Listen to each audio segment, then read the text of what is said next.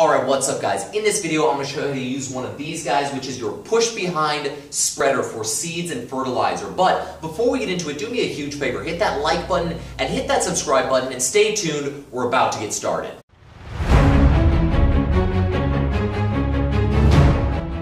Alright guys, so there's not a lot to these particular machines. What you really have here is you have a lever here that opens and closes several holes that are at the base of the bucket here. So when you pull this closed, it closes them, opens, it opens them. You've then got a rod that connects this lever down to the little thing that opens and closes, and then down here at the bottom, you have the blades that spin around and throw your seed. What exactly do you have to know about when you're using this piece of equipment? Well, there's not a whole lot. Like I said, first of all, one thing you need to know is that you need to set the correct depth on this lever here. Now, let's get a closer look at what that actually is. Alright guys, so on this little dial here are numbers, and these numbers represent how wide or how small the holes in the bottom of the bucket are going to be. Now, on the back of each bag of either seed or fertilizer, there's going to be a label that will show you exactly what depth you need to set this at, but setting it is fairly simple. So you're going to have a knob here that you loosen and tighten. So in order to set this, say example I want to set it to 15.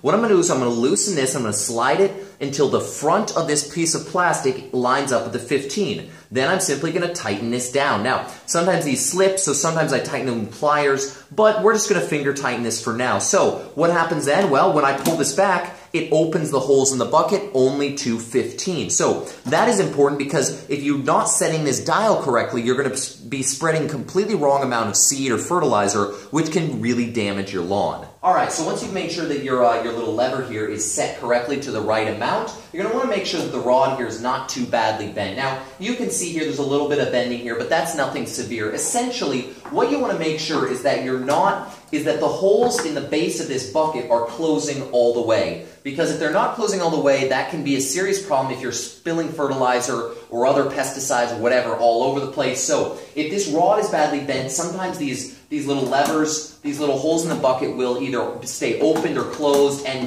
that can actually be a problem. So you want to make sure that that your rods there are not too badly bent, and then you want to make sure that the little panel down here, the table with the blades on it, is actually spinning. So that's real simple because when you spin the tires, the little table down there should spin and spread, and that's what spreads the seed. So once you have kind of a systems check and you make sure your piece of equipment is in operational order, let's look at how to actually use this tool to walk back and forth. Alright guys, so using this piece of equipment is really very simple. What you're going to do is you're going to take your bag of fertilizer, seed, whatever, you're going to fill this bucket up to roughly 2 to 3 inches below the top. You never want to fill it all the way up to the top because then you risk spilling your seed or spilling whatever and it becomes a problem. But once you have that decently full, what you're going to do is you're going to grab both handles with your hands, and you're going to hold them near your waist. This is how to incorrectly do it. You're like, okay, I'm ready to walk. You open the lever, you stand there for a sec, then you start walking. Never do that. What will happen is the seed will start to fall through the holes immediately, and it will pool there. So if you have fertilizer, that can burn the lawn and be a problem. What you want to do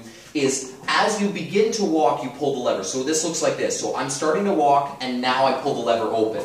And what that does is that engages the spinning blades so that once the seed starts to spill out, the blades are already spinning, and it's spreading your fertilizer correctly. Now, couple things to note. When you're walking, you want to make sure that you keep the legs at a correct level so it's spreading the seed nice and evenly. If you hold it up like this, it's going to shoot it straight down. If you hold it at a weird angle, it's going to shoot it poorly and all over the place. The key thing a lot of people do is they hold it too high, and that shoots the seed or the fertilizer straight in front of them. Don't do that. You want to hold it so it's a little bit of an angle so the seed or the fertilizer arches out and is distributed nice and evenly. So it looks like this, keeping it nice and low and nice and level. Another thing to note is that the distance the seed or fertilizer is thrown is determined by how fast you walk. So if you walk really, really fast, what that does is that spins the blades very quickly, which throws the seed a lot further. But if you walk really, really slow, it's going to be a problem too because the seed is just going to kind of fall out and pool near the tires. And that can be a problem if you're spreading fertilizer because it will burn certain areas of the lawn. So you want to walk at a nice, consistent, steady pace.